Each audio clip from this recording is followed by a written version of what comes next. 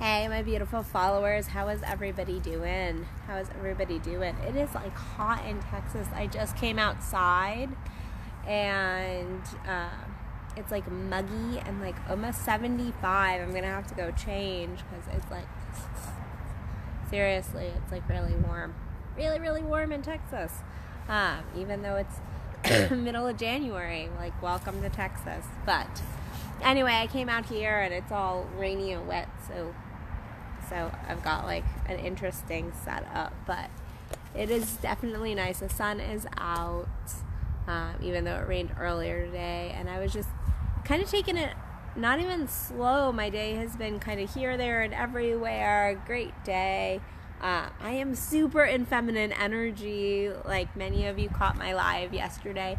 No, I went and I got my hair done, so I have new hair and I'm excited. It's the first time I've had long hair extensions and I'm super pumped, but it's actually got me in this feminine energy where I'm like boom boom boom, like all over the place, kind of a little scattered in my feminine, but not a bad thing, but interesting. And so I feel like I'm like stroking my own hair and I keep like fixing it and I'm like, ooh, I need more makeup on right now. So I'm being super vain, but I'm having this like I feel pretty moment, even though I'm in just like yoga pants and soon to be just like a tank top. We're gonna fix the situation now because it's hot. I'm gonna just like take this off because it's like really warm out here. But anyway, so I was thinking though, because as I've told several people about my hair and I've talked to some family members and people have been like, well, you're so pretty, you don't need that, why would you go and do this? I got one person who was like, why would you go and do that, you're so pretty as it is. And I was like, it's not about needing it, it's about wanting it. And I had some interesting conversations this morning with some friends and family that were sharing kind of things going on in their lives, and relationships, some romantic, some very unromantic, some people sharing their love or their feelings and hoping that the other person felt the same, and just all, and then some people sharing with me that, you know, they're being almost forced upon in their desires. Their partner is going, well, like, no, but you like this. And they're going, no. And it's actually the same thing as somebody going like you don't need that hair. You don't need it. And we do this all the time in relationships. We tell people in our lives what they need, how they feel all the time. It was actually, I think back to a lover of mine a couple years ago. This was our main contention point. And I actually have a bit of a trigger around one particular topic in sexuality when it comes to my personal life, because this particular lover would go, you enjoy this, and he would go into details about, oh, but you get really wet, and this happens, and that happens, and I'd be like, no, like maybe my body does that, but at the end of the day, like, I know my own feelings, I know my own mind here, and that's not really where my desires are. And I hear this in my couples sessions all the time, or even my single sessions, especially with women. Their men thinking, oh, well, I'm going to tell him, like, you feel this,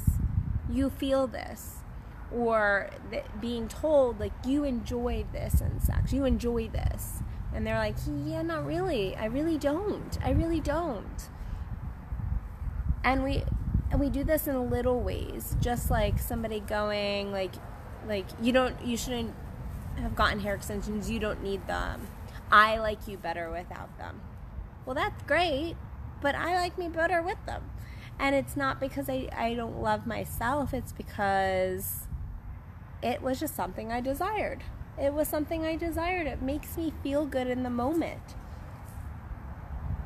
And we do that, like I said, we do this all the time in relationships.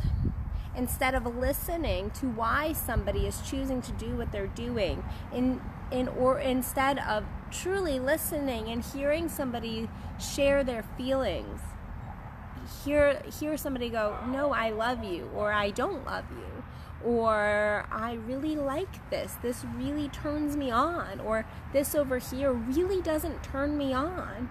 Instead of listening to people, we like to insert our own opinions onto somebody else and go, no, but you do like this, no, you do enjoy this. And the other person's going, no, I don't. And what ends up happening is it's a little bit of mind control over when you do it over and over and over again. And it's very invalidating to that person's feelings, emotions, thoughts when we tell somebody else, well, you just need this, or you don't need that, or you desire this. That one, it took me actually probably 2 years to really pull through. I told you about that past lover, to really pull through some things in my sex, because I was like, well, is he right? And I pulled through it, and after I really dug in, I was like, no, I was right the entire time. But those little drops of every single time we'd be together, him inserting, no, you like this, no, you like this, no, you like this, actually played with my head, and it actually pissed me off. And it was one of the reasons that we had such disharmony at the very end of our relationship, because he continued to tell me what I liked, even with me going, no, I don't. And I can tell you, looking at my clients and dealing with so many clients, that men, you are notorious for doing this in the bedroom. You like to tell your woman what she likes, but she is the only one who could tell you what she likes. I can tell you, I get new guys in my office all the time, and they'll be like, well, tell me what to do. What would my woman like? And I can give them like some pointers. I mean, like, don't scratch her chin. That's not gonna, or her cheek. That's not her clit. So, no, you're not gonna give her a clitoral orgasm like this. But I can give her some pointers. I can give some help.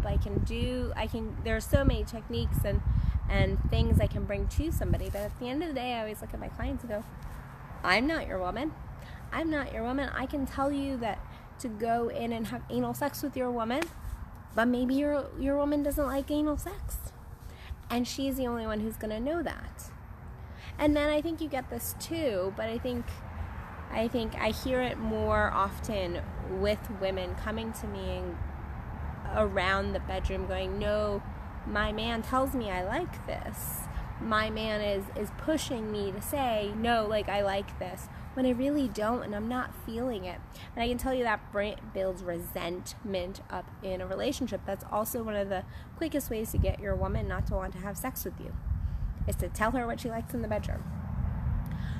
Now you can still have conversation, because it's a beautiful thing to go, okay, so I thought you liked this because of, I noticed this, and this changing in your body, and so that gave me the signals. And then she can go, no, I really don't like that, but this piece of that really did turn me on, like this piece over here. And having those conversations, that is a difference. That is a listening process, and it is all about that listening. We need to listen and slow down and really hear what our partners are telling us when it comes to sex, our relationships, just our friends and family even. This is not just even about intimate relationships. I get clients that tell me all the time what I like or don't like, and then I quickly set them straight, because they don't know me at that level to know that,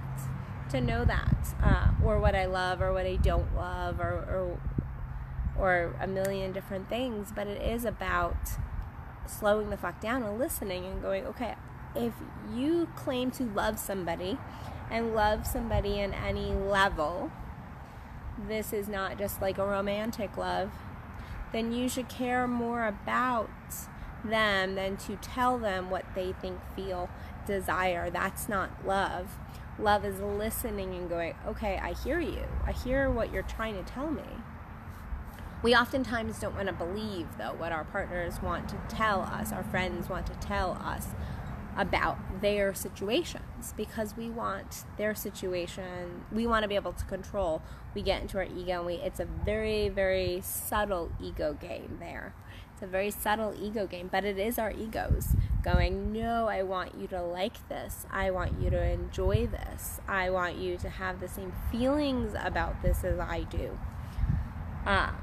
Because we fear the loss of if that other person doesn't connect in the same way.